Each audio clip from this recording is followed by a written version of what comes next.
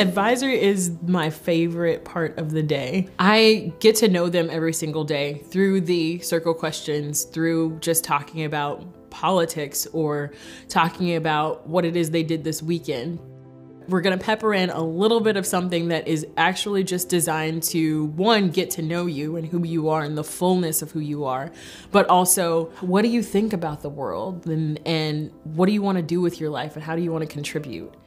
I think that having a relationship with the students and working at that every single day causes them to want to listen to what I say and want to have trust in me.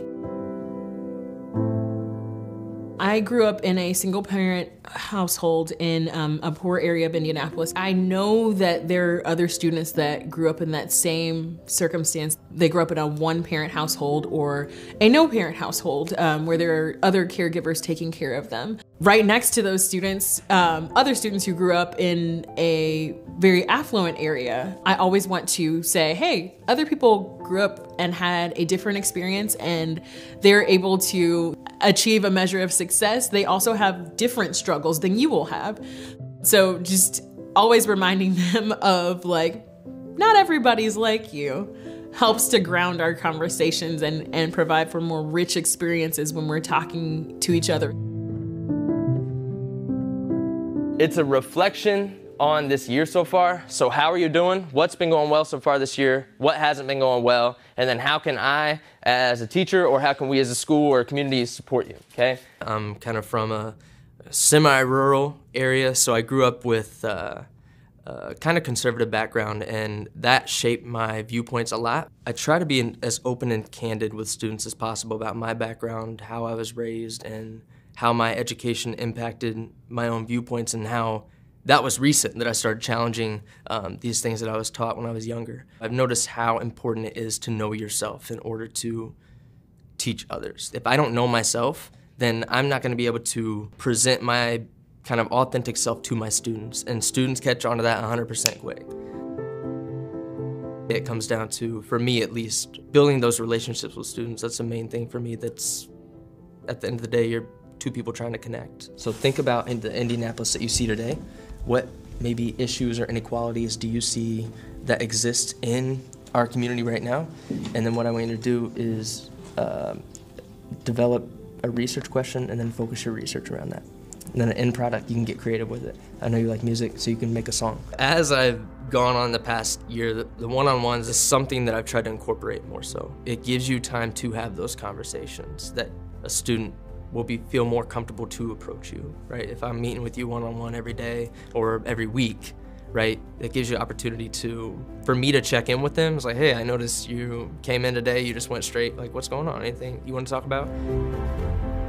But even if they don't want to talk, I just let them know that that avenue is open. When you have that relationship with your teacher, when you can just talk to them or come to them outside of the class, you can get more help with your studies. You can just talk to your teachers and say, hey, can I get help with this? I kind of don't understand this. Can you go over this with me? I enjoy coming to school now. I look forward to it. Like, I have someone to talk to at least, even if I didn't have friends.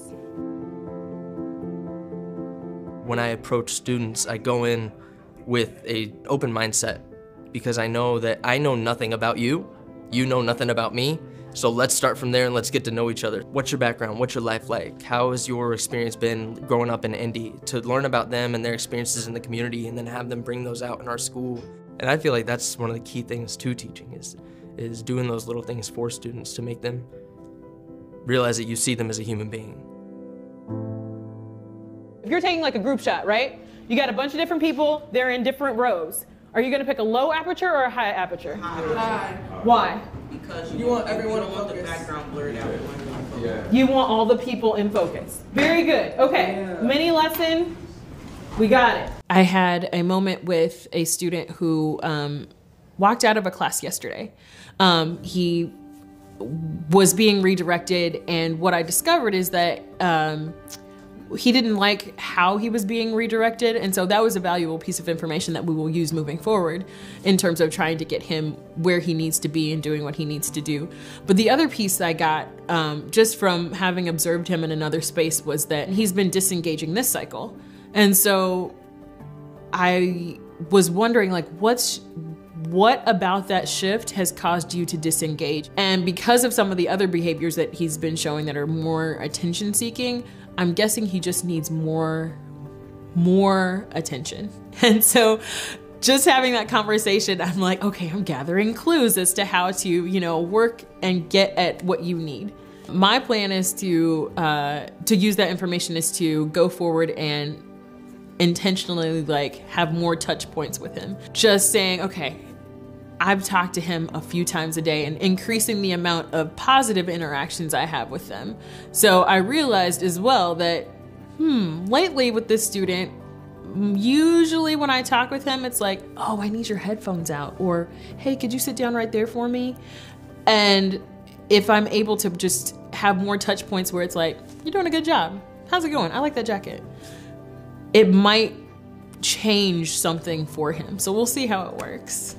Those personal touches, those daily like touch points are really important for students to feel connected to the school and the work they're doing, and to really push through some frustrations, because school and learning is a lot about working through frustration.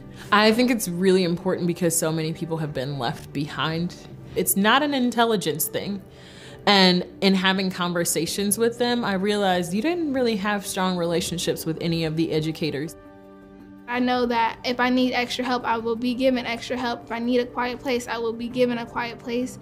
It makes just learning sound easier. I feel like when you are sitting in school and you are just totally drained and sad and not motivated in life, you might drop out because school was just not your thing. And I feel like school can be anyone's thing if it's fitting your needs and if it's fun or interesting or just getting the help that you need. I think that the most powerful thing that brings me back to the equity mindset is thinking about trauma specifically. Instead of asking, you know, what's wrong with this kid, it's like, what happened to this kid? And it's my job to figure out what that is, because they're in a space where they may not even know themselves. So to figure it out and then to try and provide them with what they actually need. I look for trauma more now than I had ever before. I realize now more that behaviors don't just come from nowhere. I would say every kid wants to be a good student.